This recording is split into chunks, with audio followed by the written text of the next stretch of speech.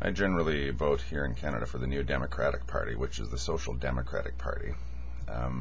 They'll never form a government, I don't think, at least federally. In the provinces they often do, but they're more of a, I don't know, not necessarily a protest party, but more of a party that uses its position in the House of Commons to showcase certain ideas and to press for them, as opposed to actually planning to form a government. It's just not likely to happen. Something like the Liberal Democrats in the UK. The NDP is a influential party, even though they don't expect really to ever form a government. Now they're the Canadian version, I guess, of the British Labour Party, a little bit farther to the left, I think, but still pretty, moderate, playing by the rules type thing. Now, even in the 1930s, even the New Democratic Party, or the predecessor to it, the CCF, was more or less strongly opposed to immigration from countries other than the British Isles, or perhaps at a stretch they believed that we should accept maybe people from France or the Low Countries or Germany or Scandinavia, but that's really about it.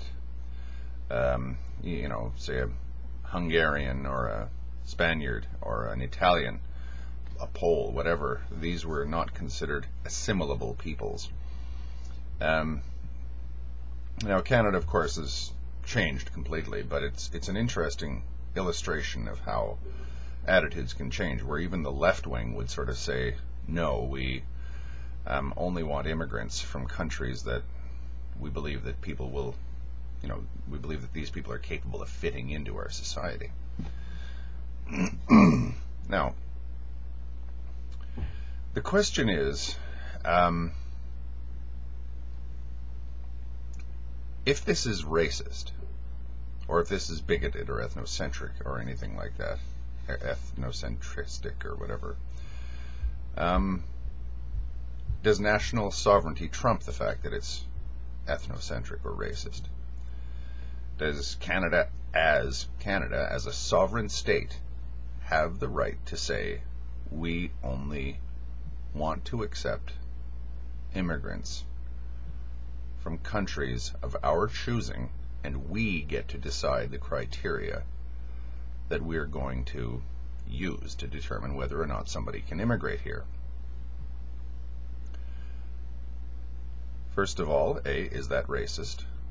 Secondly, racist or not, is it that country's right to do that? I'm not sure the two issues are as easily disentangled as I seem to imply, but it's an interesting thought.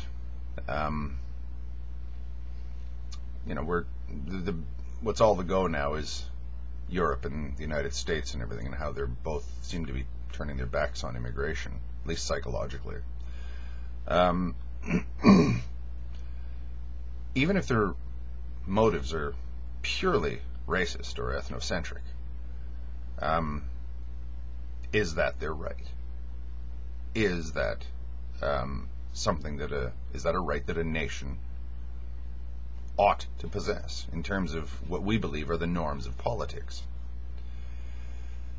The very fact that this is being bruited as an idea tells you just how much things have changed. And I think that this is an idea that's going to be more and more pressing, especially when you consider the economics of immigration. In the case of Canada, it's a vast country. At least by the standards of the Western world, it's ludicrously underpopulated. And immigration is such a big business in this country, I shouldn't even say just a business, but it's just a all-encompassing Canadian phenomenon, that we have a system built right in. How do we manage the immigration process that we assume is always going to be part of our country, or at least until the country is full, or whatever we want to, however we want to define that.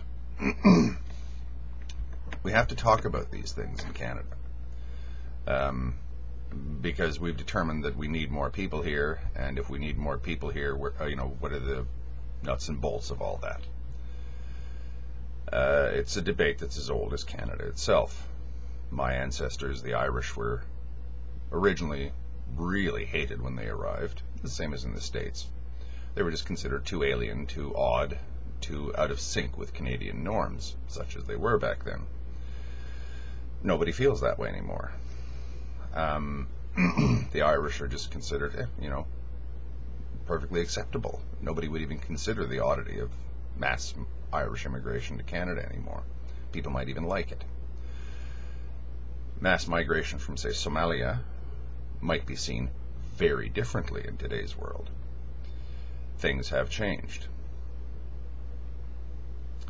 From a human rights perspective, from international sort of geopolitical perspective, from a basic perspective of common humanity,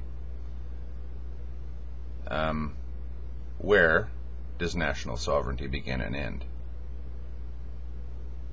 What, ethically speaking, can a nation actually do to restrict or alter the character of immigration to its country without actually being considered out and out racist?